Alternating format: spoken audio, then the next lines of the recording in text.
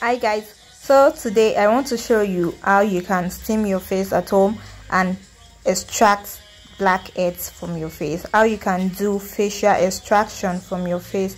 Now this extraction, if you know you can do it, if you're not sure you can do it, then you need to go to an expert, because if you do it wrong you might be causing more bad to your face than good. Now today I will show you how you can do your extraction at home using things that you basically have in your house. So here I have my boiled water. I'm going to pour this I'm pouring my boiled water into a bowl, and I'm going to add essential oils. This boiled water is going to help with the extraction I'm talking about. It will make the extraction easy as it will open my pores. Now I'm going to add essential oil to my boiled water. The essential oil that I've picked out to use today is tea tree oil. Why tea tree oil?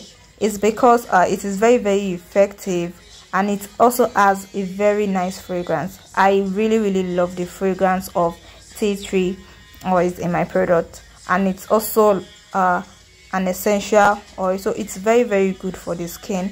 So I'm just going to add a few drops of essential oil into my boiled water. You don't want it to be too much because of reactions and allergies, especially for those that have allergies. You don't want it to react on your skin, so you just need few drops. And I'm going to bring my face close to the boiled water using towel to cover my face so the steam would not escape.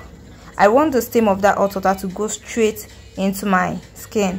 After 10 minutes, here is what my face looks like. Now this is my acne needle.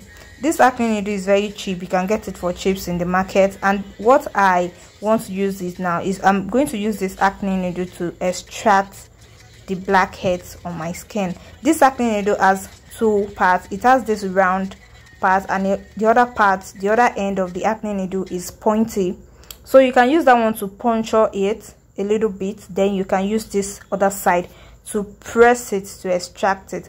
Now when you are doing your extraction, make sure that pores that you have chosen, make sure you extract everything. Now see, this is what I extracted on my face.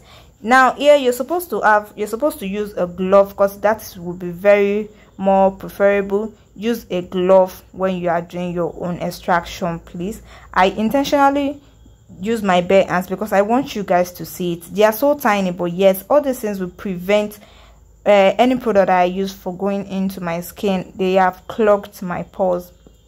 It is so irritating, guys. I know it is very irritating, but I just have to show you. Now this is the redness from where I've extracted. Yes, it's a little bit red. Problem of fair people. Even when you pinch them, there's redness. Now what I'm going to use now is my French onion scrub. This is Naomi SECRETE French onion scrub. I've introduced this body scrub.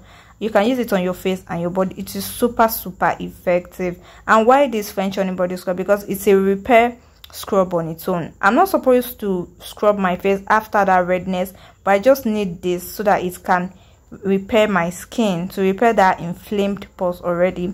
So I'm not going to really scrub it. I'm just applying it slightly on my face because my face is red already. It is inflamed already. I don't want to cause more harm, so just slightly. Then I rinse it with cold water. Why cold water?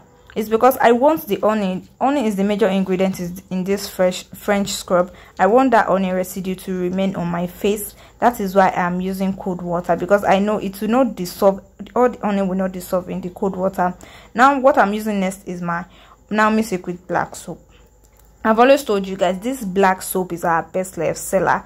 I'm using this Naomi SECRETE black soap on my face to wash my face now, also with cold water. You can see the redness around my nose and on my jaw, then also on my nose bridge. It's a little bit red. It's because of the extraction that I did.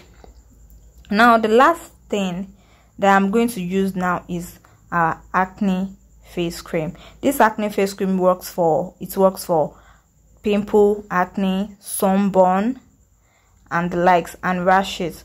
So for a dark skinned person, if you don't want this cream to lighten up your face, because it will definitely lighten up your black spots, you just want to apply it on the dark spot alone.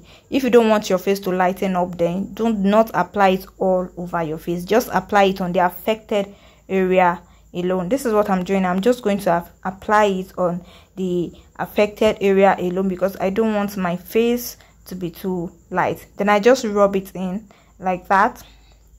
Yes, rub it in very well. I make sure it goes in. I just steamed my face, so everything I use on my face is going to go straight into my skin. You can see the difference now from when I started the video and now. See guys, that is it guys. Bye.